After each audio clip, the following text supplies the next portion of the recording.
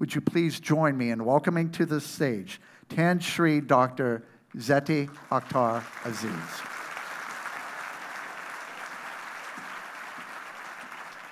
First of all, welcome to this year's Leadership Energy Summit, organized by our Leadership and Governance Center. And the focus on leadership energy reflects its importance, as it's been highlighted in today's leadership. The contemporary environment that we are living in has become increasingly more challenging. It's characterized now by highly destabilizing and tumultuous events. Not only are we living in a world that has become highly unpredictable and unstable, but in a world that is frequently being subject to extreme conditions, and all of us are tested to the limit. How do we survive, then, against the odds manifested in this environment? It is all about the ability to endure and prevail. It's all about being able to succeed and thrive in such an environment. It is all about becoming resilient. I've always talked about a resilient economy and a resilient financial system, but it's all about being resilient, yourself being resilient. Resilience is a key to surviving in this environment. Well, as you know, of course, Rajiv has got us to a great start in telling us about what leadership means and leadership energy, its sources of. And today we are going to be privileged to hear and be inspired from the experience of personalities who have not only survived against such great odds, but who have also succeeded immensely. Let me take this opportunity to express our gratitude to our distinguished speakers that have come from different parts of the world to share their knowledge and experience on this subject. It is all about their perseverance and resilience and how they have defied all expectations. And the issue before us is the source of their energy to persevere and their courage to stay the course when it appears to be immensely hopeless. In the business of central banking, we are increasingly being confronted by these extreme conditions, and such resilience is therefore key. I have described central banking, the business that I have been in for 35 years, as being an unfinished business. It's an unfinished business because there are always new challenges on the horizon, endless demands emerging from an ever-changing and more complex environment, and great expectations that central bankers will provide all the solutions and take the necessary action to resolve the financial and economic problems that confront us. The central bank is also at the forefront in the management of financial and economic crises, a phenomenon that has plagued the world with increasing frequency. And we all know that such crisis affects everyone in the country and all businesses. The central bank can also be described as a high-impact organization. Its decisions or indecisions, its action or inaction will have major and far-reaching implications and consequences on the economic well-being of the public at large and the entire spectrum of businesses. The responsibility and accountability is therefore immense. It is all about bringing value and benefits to the citizens, and it's all about making the difference that Rajiv talked about. In an environment of greater transparency and enhanced communication, there's greater awareness of the prevailing circumstances. This has produced higher expectations for the delivery of results. Energy is therefore derived from this sense of purpose and meaning of what is of great value to you. Fiercely knowing this responsibility and accountability is the very source of the drive and intense energy to succeed. Knowing the high costs that destabilizing developments can have on the people and to businesses, and the potential damage to the nation, is a major prompt of the perseverance to press on, to survive, and to succeed. Despite extreme conditions and in the face of the threat of being thrown off balance, confronting the realities and the need to produce a solution when it seems very hopeless, provide the courage to stay the course.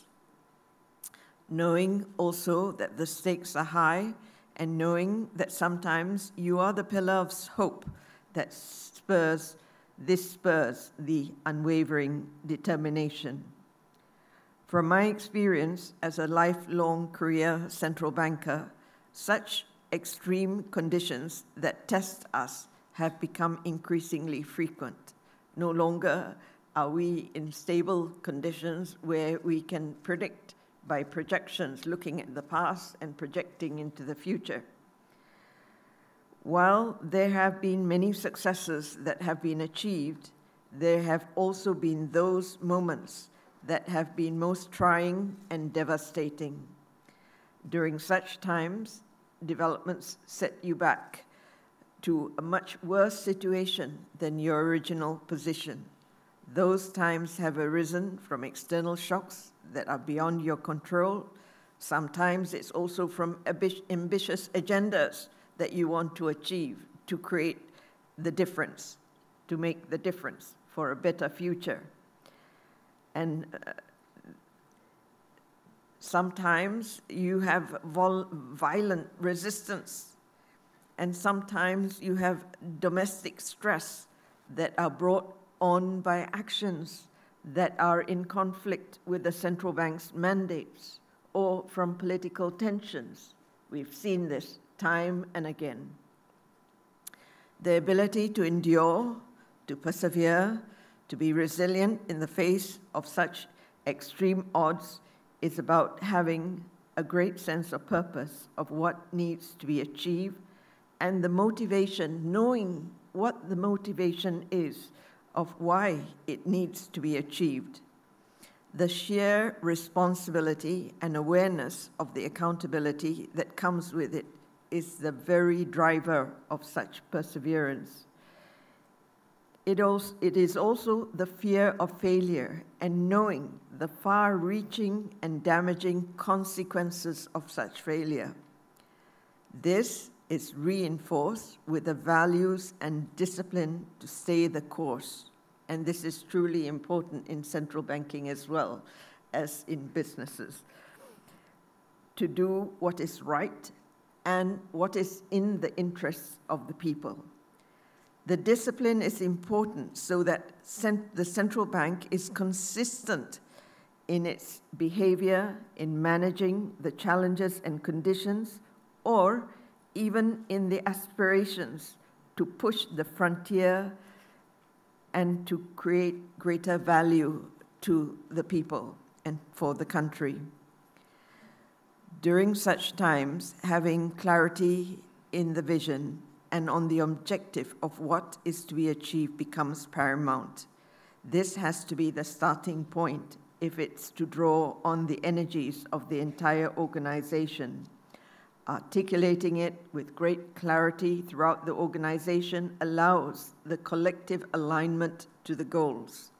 No longer are we working in silos, which was the case before. We had to change. This also avoids being diverted.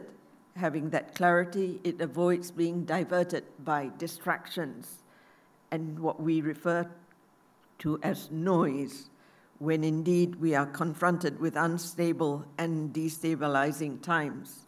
We are pulled in different directions. It is also imperative that when we are ambitious with bringing about change and transformation, knowing clearly the outcomes and the benefits it brings increases the potential for bringing diverse groups within the country and across countries towards achieving this common goal. And this is what I found immensely important to recognize when we are dealing with a region where we want to become more cohesive, or amongst emerging economies, or amongst different regions where we have an agenda to promote. Because of diverse backgrounds and diverse thinking and diverse agendas or objectives, this becomes very, very challenging. There's one aspect that Rajiv hasn't mentioned, but I would like to mention because I think it has an important role, and that is about being paranoid. It's about being paranoid that the worst can happen. This is sometimes referred to as productive paranoia. I always knew it from the beginning, and my staff always thought that it was being paranoid. But I do believe that as we enter into an environment where we do more and more risk management, what is risk management is about? It is about assuming that the worst can happen and you want to prepare yourself for it.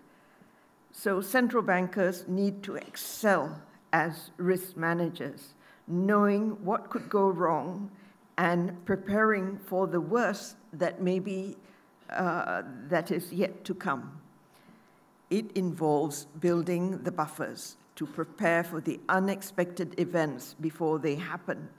When I'm asked a question, for example, about how are we going to manage the liftoff, and for those of you who are not economists or financial experts, they are referring to the Federal Reserve Bank and when it will lift off from maintaining interest rates at the near zero level after 7 years of maintaining it at that level.